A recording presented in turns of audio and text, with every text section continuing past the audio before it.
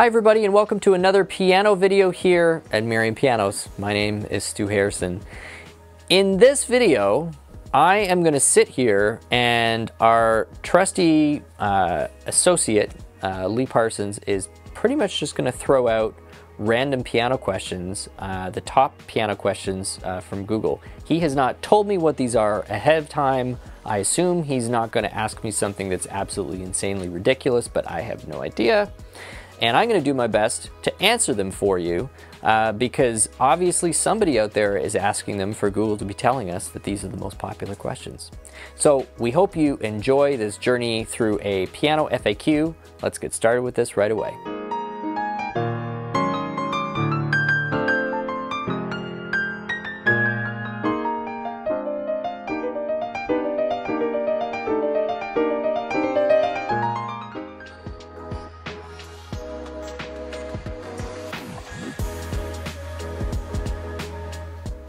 Well, a lot of things, but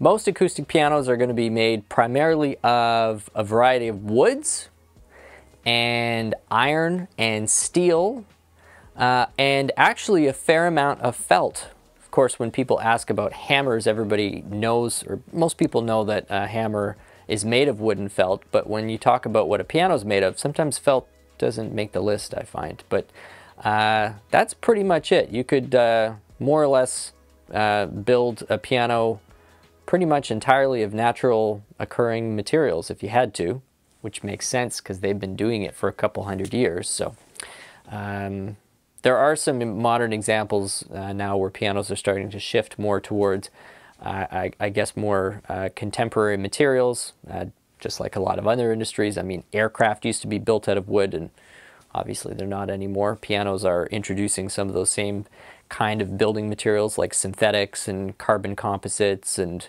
various, you know, aluminum extruded products in there. But yeah, that's mostly it. Wood, iron, steel, felt. When were pianos invented? Well, they often say that the piano's about 300 years old. When you get back that far, it sort of starts to be a little blurred what you call a piano. It's a bit of a semantic issue in terms of labels, but in terms of a keyboard instrument that would, you know, throw some kind of a mallet towards a string instead of like kind of a harpsichord-y thing, yeah, I think it's sort of somewhere in the neighborhood of 300 years. As obviously they've changed a lot over that time, and really the modern piano started to more or less look the way it does now around the late 1800s, and there's been, like, in terms of the scale of change or the pace of change through the 1800s, you know, basically nothing's changed a whole lot since about 1930. So yeah, pianos pretty much looked now the way they did back in about 1930, and before then there was all kinds of stuff they were experimenting with. But back to the first question, pianos are about 300 years old. Carefully. Pianos can be very expensive, and, or sorry, well, yeah, they are very expensive, but they're pretty heavy. I think, you know, grand pianos start to get well up into like 1,500 pounds. I know that for a small baby grand piano, it can be 600-700 pounds, 500-700 pounds. Some of those old uprights were close to 1,000 pounds. So it definitely is a fairly heavy beast, and you should probably use piano movers if you can.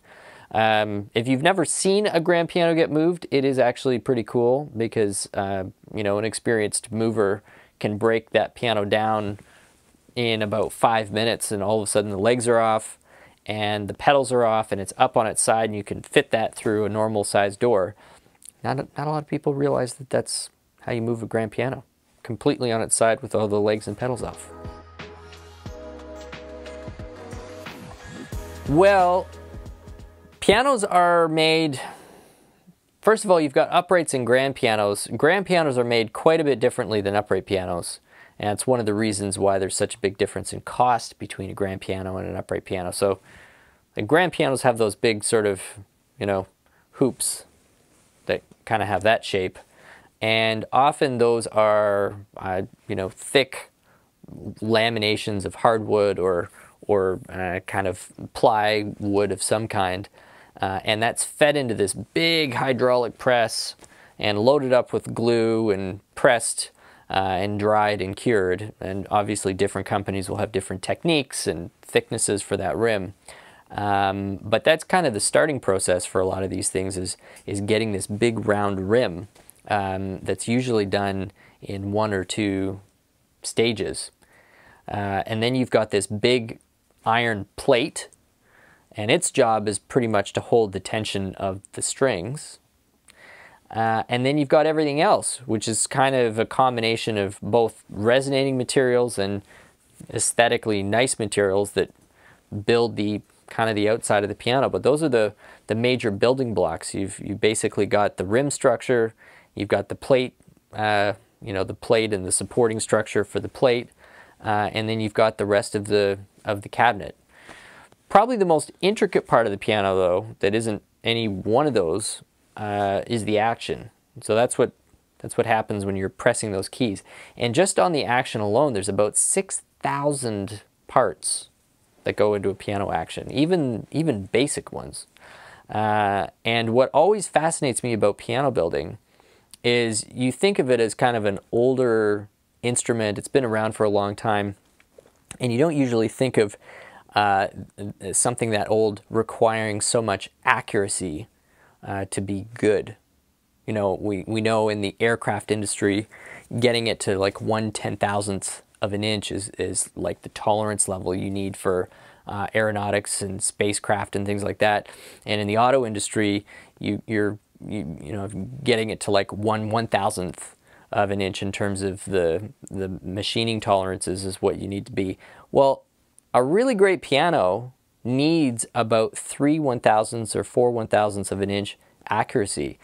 And when you think that that was actually a requirement, or that was the standard that they were going for like 100 years ago or 120 years ago, that just seems mind-boggling to me. I mean, maybe people who know the history of, you know, Western engineering aren't surprised by that, because maybe that's just the way it's been with machines for a long time. But I find that kind of fascinating, that that's the level of intricacy that's needed to really get a piano singing the right way.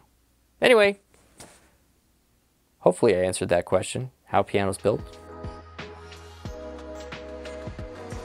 Well, that's pianos have a huge range in cost. I think the only other thing that I'm aware of that has a wide range, at least in terms of like a common consumer good, because yeah, I mean, there's mega yachts.